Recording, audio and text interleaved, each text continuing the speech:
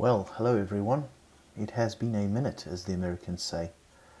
My last video was in October 2018, shortly after moving to Bakersfield, California, in the United States of America. At the time, I imagined that nothing really would change all that much. Well, I was very wrong. Immigrating to the United States ended up being far more challenging than I had ever imagined. Arriving in mid-October 2018, with the dog and the wife, we were hosted by my in-laws in Bakersfield, California. Now, I am forever grateful to them because out here, our start was not particularly stellar.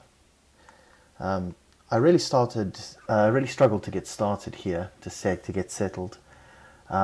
First, I needed a green card because you can't really do anything without a green card as a foreigner in America. And the visa they stick in your passport, while it lets you into the United States, it doesn't really do much for you once you're the other side of the border.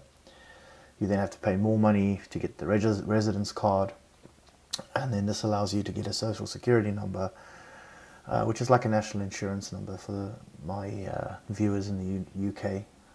And I needed that social security number to get my driver's license in California. And of course, as luck would have it, in winter 2018, there was a budget deadlock and the federal government shut down. So anyway, I think it was well into 2019 before I was able to get all my papers in order and actually, start working in the United States. The second struggle was, of course, now that I could apply, I wasn't having much joy. Partly it was being a foreigner with my quote-unquote British accent. And my rather odd educational and work history. Bakersfield was not kind. It is very much an oil and agriculture kind of town. And it's very sort of little America first leaning. So again, being a dodgy foreigner was not exactly helpful. And after being basically told by recruiters that I wasn't going to have much luck in the industry which I had previously worked in, which was construction, I retrained and got a job in IT. So I used 2019 to essentially retrain as a network engineer, and then in the meantime I'd worked in some menial roles just to get some cash flowing in. I worked as like a beekeeper and amongst other things. In early 2020, I finally, having completed my certification, my Cisco certification, I then went and got a job as an IT engineer with a very large multinational company, and since then I haven't really looked back. So if we look at 2020, I was in Bakersfield, California with a solid job and the security that brought. You might wonder, well, why no painting? Well, as I mentioned, I was living with my in-laws initially, and then when we did move out and rent our own place, we were sharing the house with several other people, so I didn't really have a dedicated space to sit and paint. I mean, my wife doesn't exactly appreciate the room being an explosion of paints and miniatures, as I'm sure many of you will no doubt sympathize with me. I did try and set up like a mobile paint station that I could put away when it wasn't in use, but really the back and forth of, putting it together and then unpacking it and stuff really just didn't inspire me to do much painting. The other thing, of course, is that the weather in Bakersfield is not kind to the painter. It is a hot, dry, almost desert-like climate, so you fight your paints all the way. And then, of course, because it is so hot, I mean, we're hitting sort of in Fahrenheit over the hundreds a lot of the time. In Celsius, that would be in the 40s. Even with the air conditioning on, again, that's just drying your air out, and then you just feel like you're constantly fighting your paints, and a lot of the paints are going to waste. So again, without a dedicated space for painting, I never really mustered the will to try and work around this problem. The good news was that on the professional side, once I got the new job, I very quickly echeloned into a new role that meant I could basically live wherever I wanted to in the United States, including Hawaii, incidentally. And the job essentially involves either working from home or visiting sites for sort of a week or 2 weeks at a time. So my wife and I bought a house in Washington State. We gathered up our possessions and now 2 dogs, and off we went to climates more to our taste. So we then shot up the west coast and moved to a place called Point Roberts, Washington. Right, so we bought a house in one of the strangest little patches of America, Point Roberts. I plan to do a little video on this very remarkable place at some point, because I think it's worth a video. The location is incredibly bizarre, but it's actually quite well suited to us. The weather is more like the UK, which both myself and my wife Catherine prefer over the very hot and dry California weather we were used to.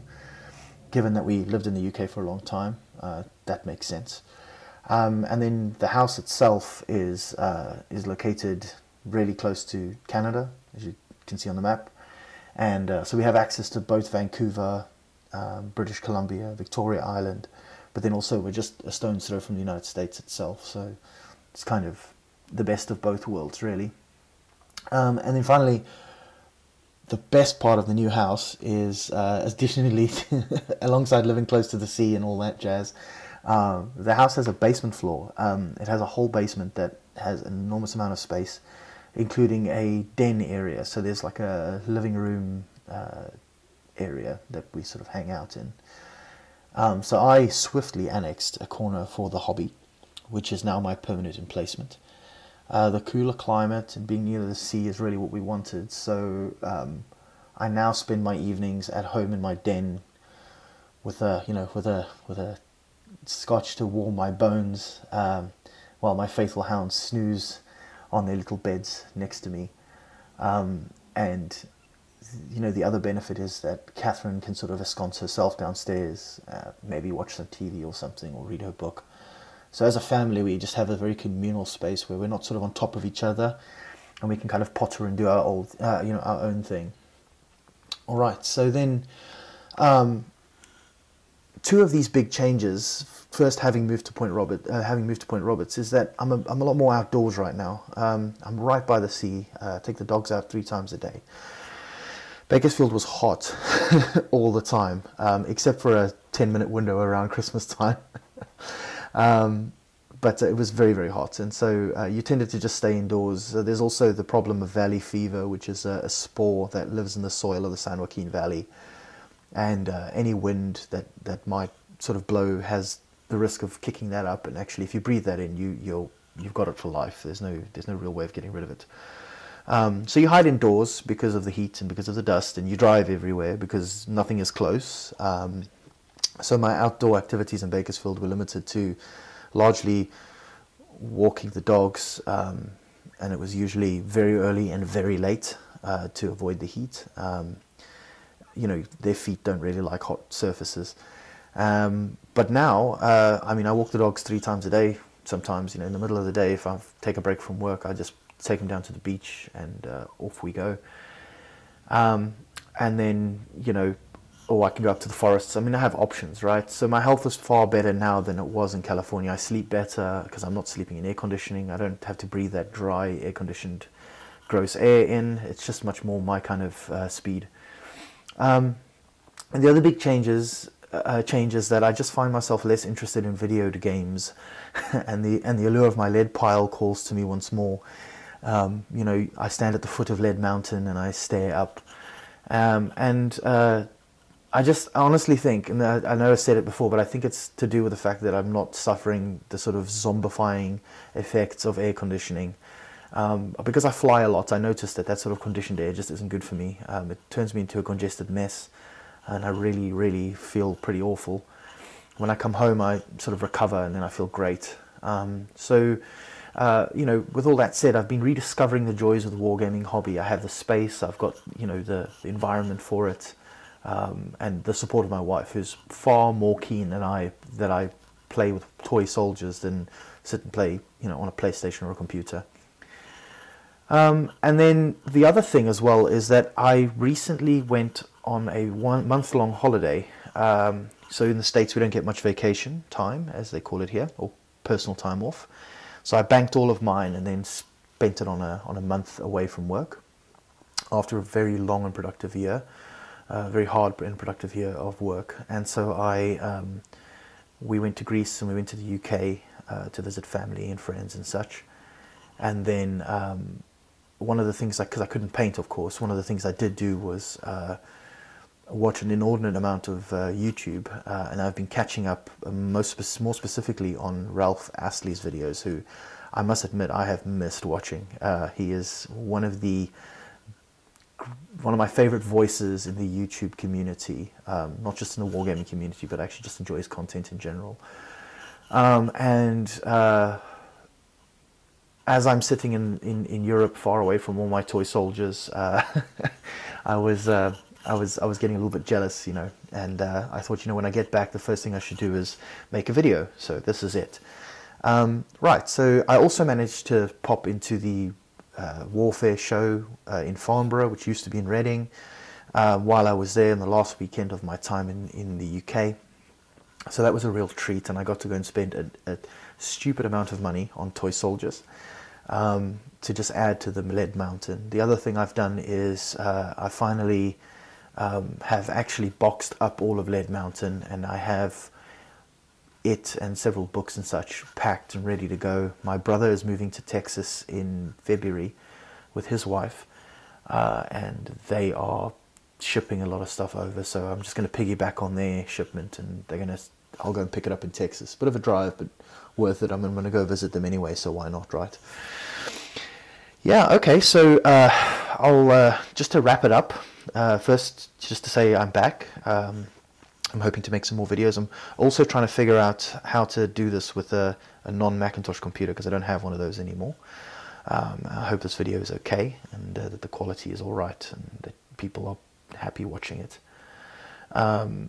Then I have some painting and modeling videos I'd like to make, and then I also want to sort of make some less wargaming centric stuff as well. I know this channel is called Zen and the Art of Miniature Painting, but I think that a lot of what I've enjoyed the most watching recently in the community is realizing that people who make these videos about a topic that we like are just humans like us. And you know, I enjoy watching Ian's videos about his prep for winter and what life is like up on the Yorkshire coast. Seeing his videos of the erosion at Mapleton, and seeing Ralph's videos, you know, of the ships and all that coming in, and his just general sort of ramble videos, which I think are really enjoyable for me to consume and to watch. And then I obviously there's a lot of wargaming stuff I watch, but you know, I think that we don't want to get too navel-gazy and too sort of focused purely on the toy soldiers. There's a lot of sort of ancillary stuff that's worth talking about, I think. Right, and I'll leave it at that. It's a little bit of a long video, but rest assured I am working on the toys as usual, and I'll be sure to send out an update soon. So thank you very much for watching, and I will catch you on the next one.